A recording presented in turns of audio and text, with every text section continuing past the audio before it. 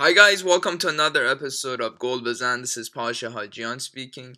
A few months ago, I was in the beautiful city of Lisbon, and it was a great honor for me to be able to go to one of the world's biggest clubs, Benfica, and speak to three notable coaches.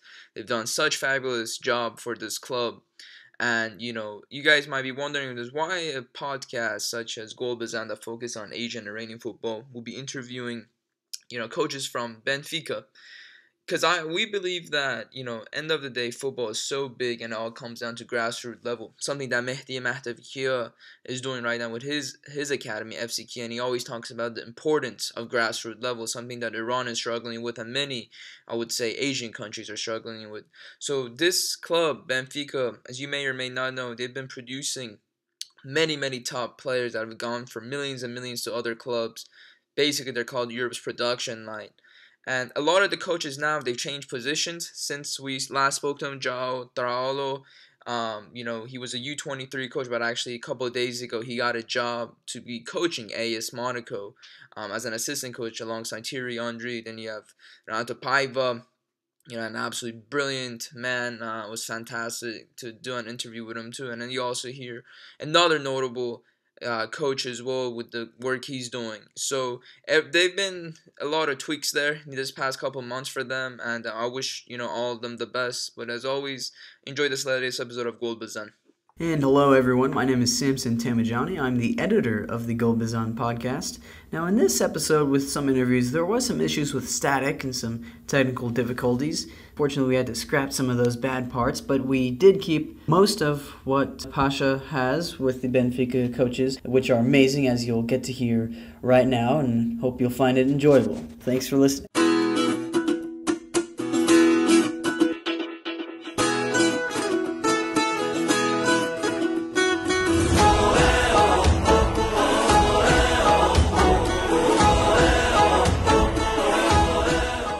I know, approximately majority of your players are Portuguese, but how hard is it for, let's say, an international player, whether it's come, because I'm Iranian myself, there's a lot of market in Iran right now, and for these players to come to the, Benfica, how do you guys look at the scouting system when it comes to international? Is that something that you work on yourself, or do you have somebody that helps you with that?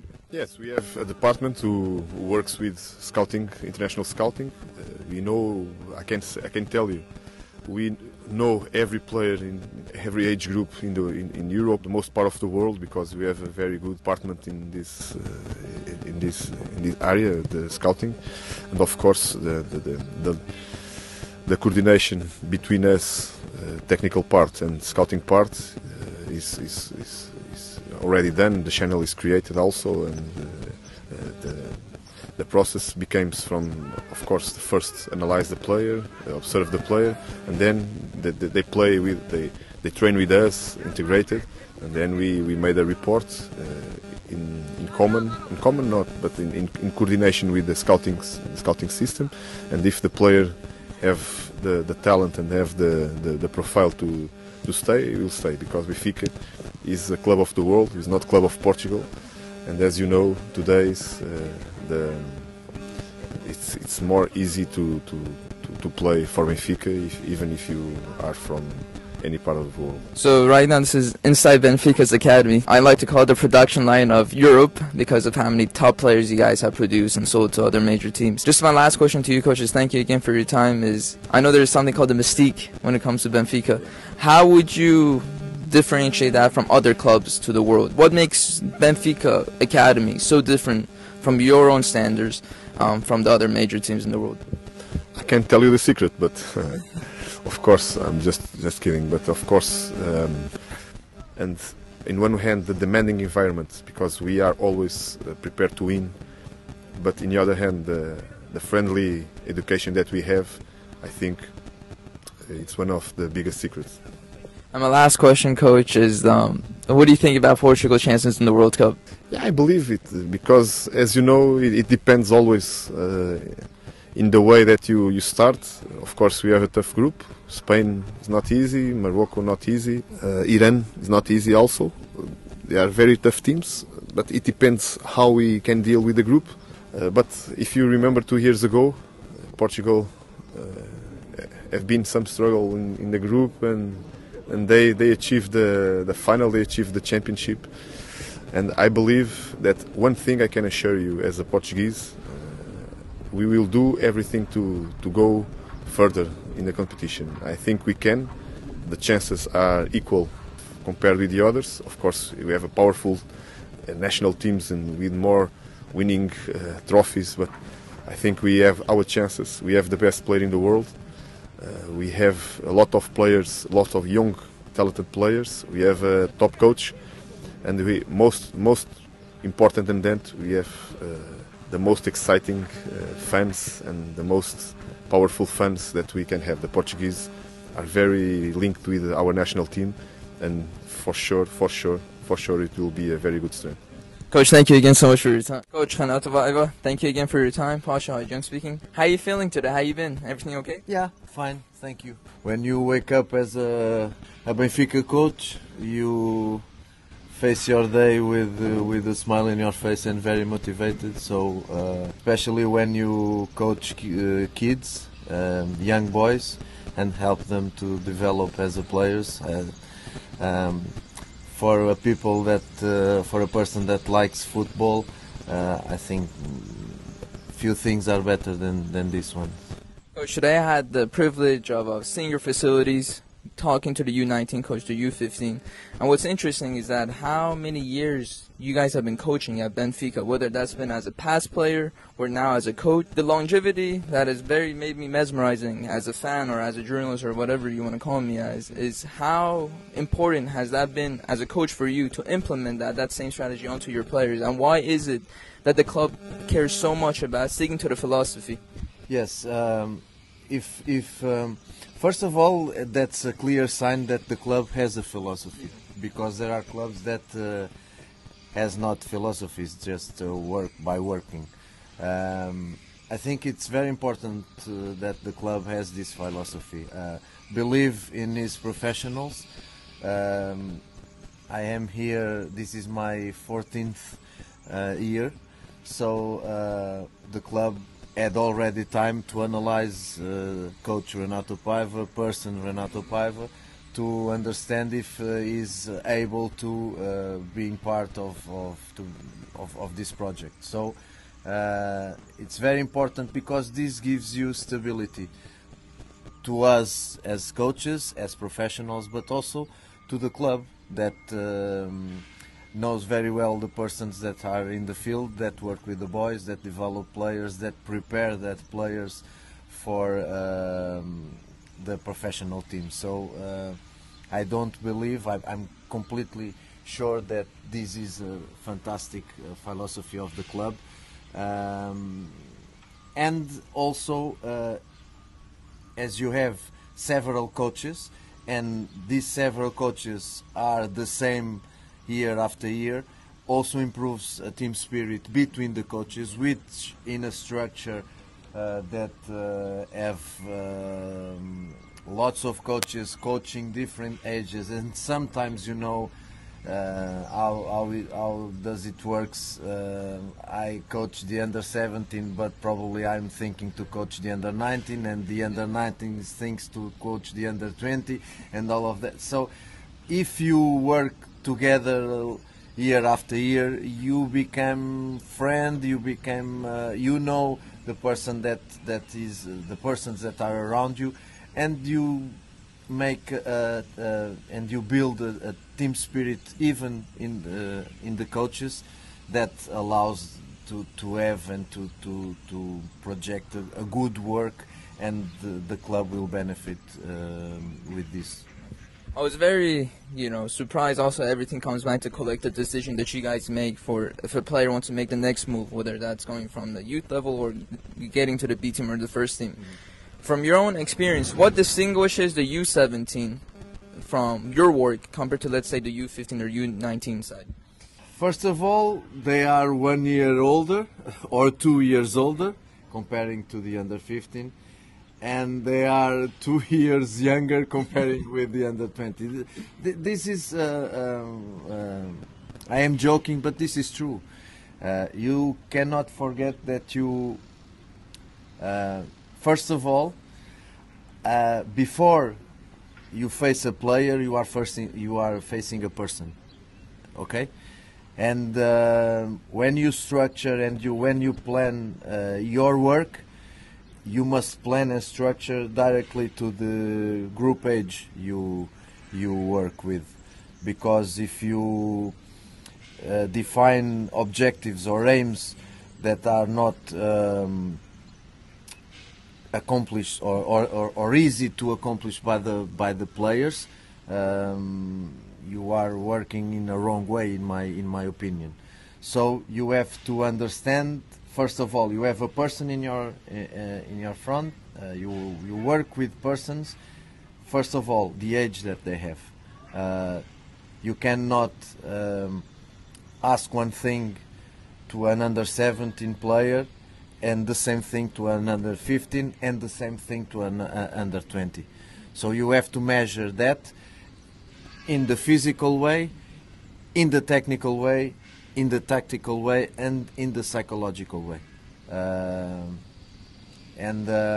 These are the key points of performance of the players, and you have to adapt them to the ages that you work with.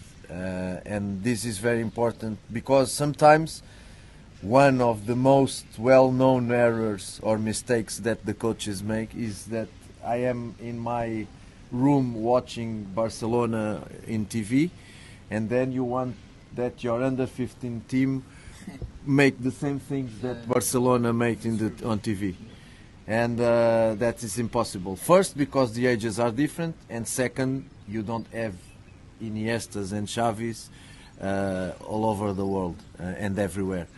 So you have to be realistic, and you have to analyze your environment, your context, and adapt. And that's the key factor, the key point to work with boys. And then, of course, demand, because this is a huge club that demands a lot of players, coaches, directors, because we have 6 million fans. So, and they want to win. The history of this club is about winning and winning and winning. And you, as a youth coach, you want to win. The players want to win. But first of all, as a youth coach, you have to develop players first. And you cannot put winning first, then develop. And sometimes to develop, probably you will not win. But if is the better decision that you make for the individual development of that player, you are in the correct way of working. So more or less it's about this.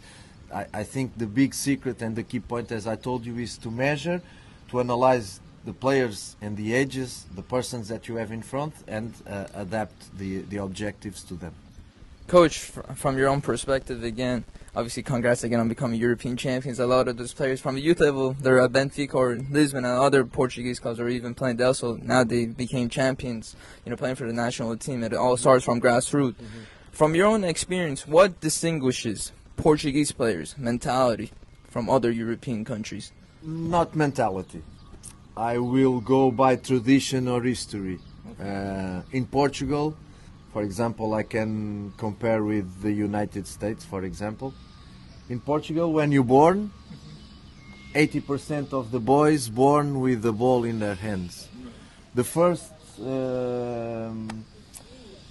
object that a boy has to play is a ball. For example, in the United States, probably is a baseball or a basketball, or maybe a gun. Maybe a gun, probably, yeah. Unfortunately, but and I think this is cultural, because this is a country that loves football. Is the biggest sport here, is the most passionate sport for the people, and it's completely different. So I go not by mentality.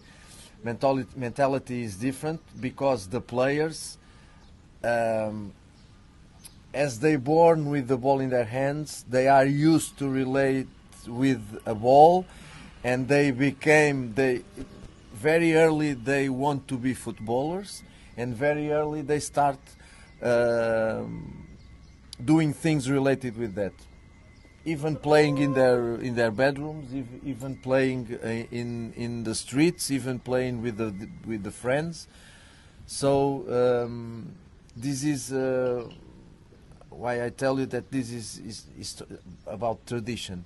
And if you start this as a young kid, easier to achieve your dreams. And then mentality is not so good in a Portuguese player, because they early start feeling that they are good. Portuguese players technically are very, very good. Not physically, but tactically are very good. And they understand the game very quick. That's why we have so many good players here in Portugal and all over the world, and the youth football in Portugal. So if in an early moment I know that I am very good, and if I am a boy, probably I think that I don't have to work so much as I must. And not by mentality, but clearly about history, about tradition, about the passion that the football moves the people in Portugal. And for me, that's the key point that makes the difference for other countries. And one thing that is more difficult to understand is in a small country as Portugal is the amazing number of players and coaches, but players that we have and we produce is amazing. And that's the thing that more difficult for me to understand. I have no answer for this. Okay. And I go by tradition and only. My next question, yeah, I go by tradition. That's it. If you have, as I told you, 10 little boys of 3 years old, you go in a Portuguese street, for example. If you have 10 boys in the street with 4 or 5 years old, I believe that 6 are playing football, or are with a football ball in their hands. So I believe that this is the reason. Coach, you talk a lot about, I could feel the passion in you, so I could imagine your players obviously feel that passion as well. A dear friend of ours is Carlos Queiroz, as you know, one of the biggest names in Portugal, even as a coach. He always talks about how important it is to communicate. That's the number one trait, to communicate to your player. From a youth level, these boys, as you say, or they're turning into men, how important is it for you to develop them and communicate what you want from them, to make them realize that this is the path that you need to go to for the next? Has there been any discrepancies from what you've realized? Can maybe some players make mistakes, as I say? Because that's another, I would say, issue for youth coaches, is that you're coaching not only them as a player, but as a human being. Of course. First of all, as I told you, you have a human being working with you, or to work with. So you must not forget that. You don't have here robots that allows you to win titles or to win games. You have a boy that has a family, that probably has a girlfriend, that has feelings, that has wills, and you have to lead with this all days, every day. Communicate is probably, I would say, that is the most important thing, not only football but in life. If you don't communicate well, probably I am communicating with you, but a wrong word can create a problem between us, but probably that's not my intention to create a problem. But if I choose a wrong word, probably I will start a problem. And if you are teaching football, and if you are a second father for these boys, and believe me that some fathers say to me, please say this to my kid, because he will listen to you first than the father, than me, father. And when you listen to this information coming from a father, makes you think how important are you in the development of this player and of this person. So this is a big responsibility. I believe that everybody can be a professional coach if he has technical qualifications for that, but not everybody can be a youth coach. Sorry, it's impossible. You have to have another qualifications to work with young boys, and the communication is very, very important, because first must be clear, because if you want to demand one thing, or demand to the players some behaviors, you have to be clear, crystal in what you ask them to do, first of all. No confusion. Then you want to correct, and the player said, okay, but I didn't understand that. So first of all, you must be very clear in the message you pass. Second, you must be very precise about the way you pass that message. Look at this example. You have one kid, the kid number 1 and kid number 2. Kid number 1, if I shout with the kid number 1, that probably could be a problem to that kid, because he is not used to, because his personality does not react very well to a shout or to an aggressive indication. Boy number 2 is a boy that if you shout with him, you challenge him to another step, you know, to another level, and if you know that if I shout with that boy, he will perform double. If you shout with the other boy, you will perform less. So the way you pass you communicate is very, very important. So communication, not only in football but in life, is crucial. And if a coach cannot communicate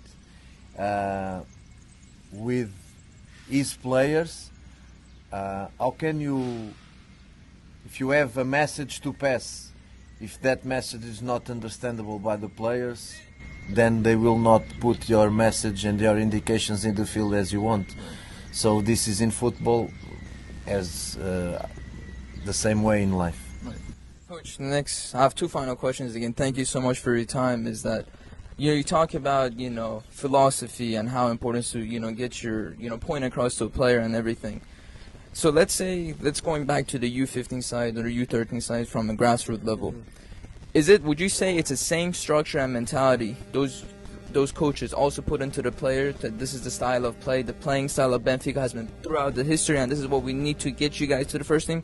Is that something that you coaches all come together and basically set stone that this is the way that, it's more important, let's just say, with this way of style as opposed to getting results? It's very important that, because if the club has a way of playing, and that way of playing is always related with the history of the club, always. If this club and the history of this club is made by winning after winning and winning and winning, lots of titles, the first thing that you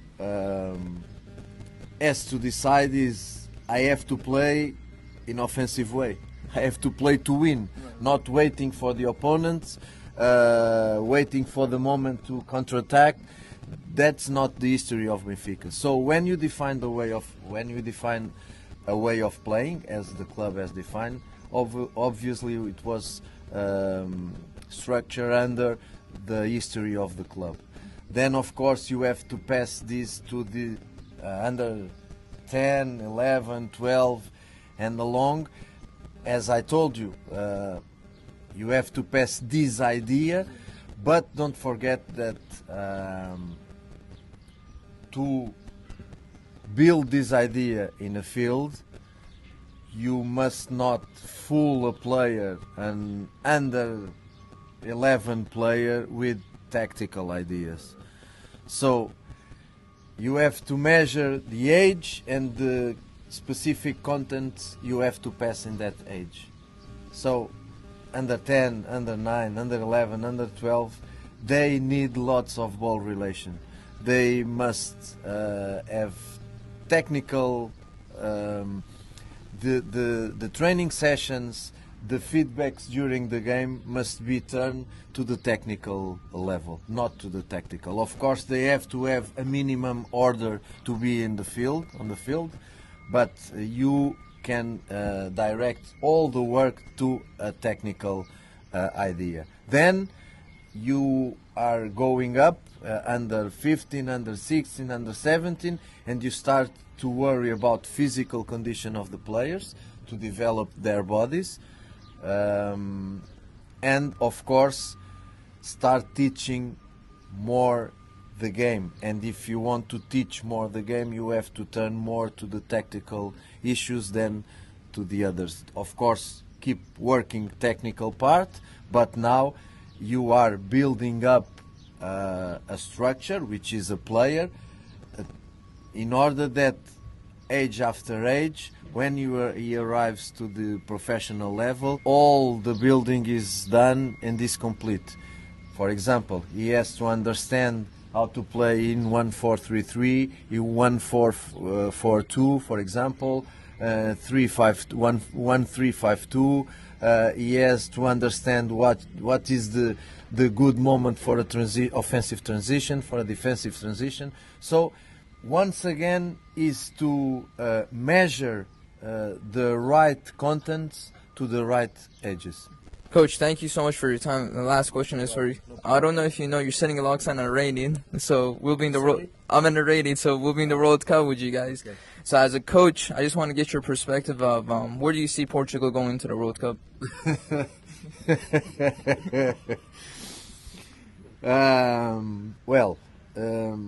If you ask me 4 years, 2 years ago, if I believe that we will become European champions, I will tell you that I didn't believe.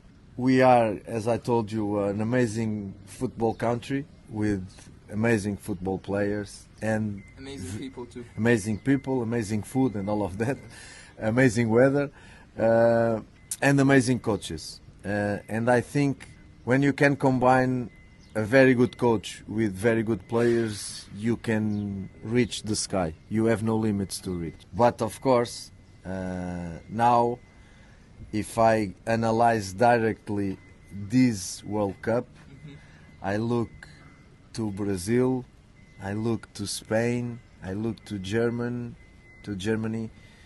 and I think that is very difficult.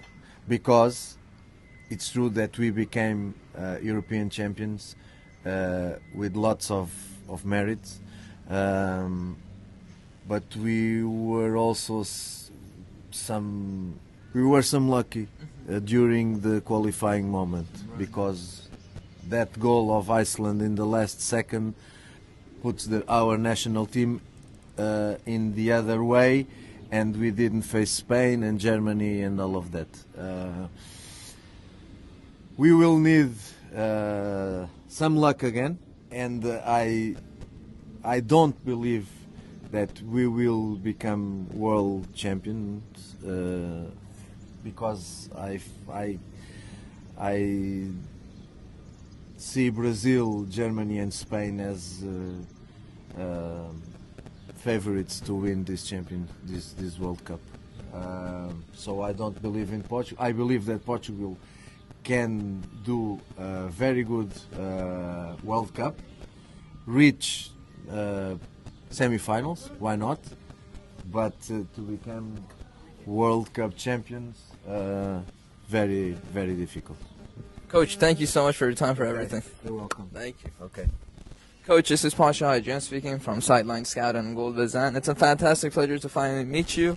I know you've been very successful from what Lewis has told me, and I know your first name is Lewis.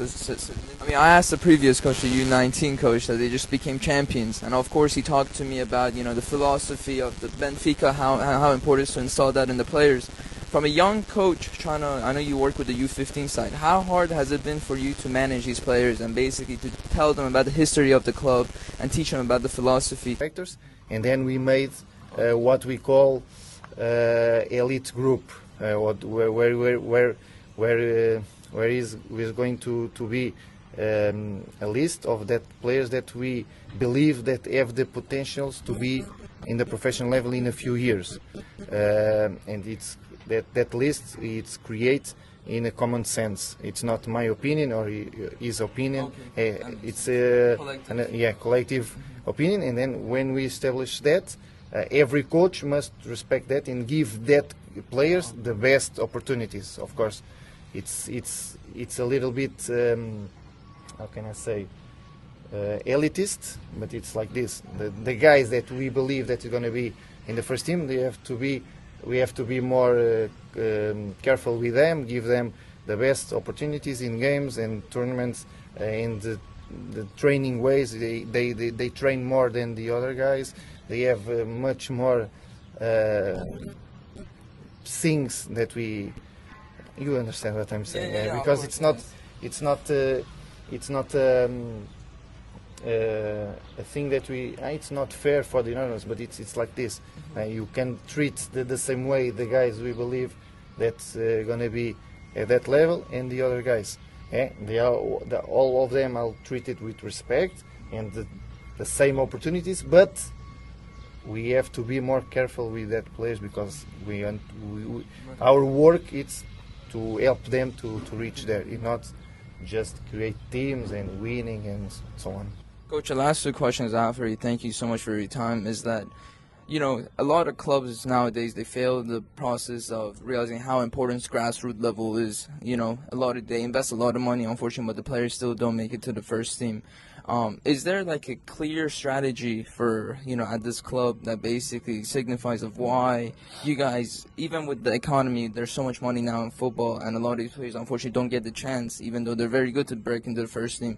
Why is it that Benfica has been so successful, let's say, to still have youth players coming from the youth team and making it to the first team, from your own experience? I think when you start the question, you already answered it. Right. It's in the grassroots. Yes. Yeah, our initiation phase, it's working very good. If the guys who reached in the last years, Rubem Dias, Guedes, Bernardo Silva, Renato Sanches, all of them started with 8, 9, 10 years here in Benfica. When you in that stage groups, when you keep the best players, when you pick the best players, it's much more easier to keep working in several years and help them then. If you have, it's very important to pick in the grassroots the best players. If you have the best players, it's much easier to keep working with them. It's much more important to have good players to be able to let guys reach the professional level. It's much more important to have better players than better coaches. I'm not talking about against me, but it's right. I can't do miracles if the kids don't have qualities. If they are even good enough, it's impossible to help them then. It's impossible. But when they have the qualities, okay, we can work with them and help them develop them in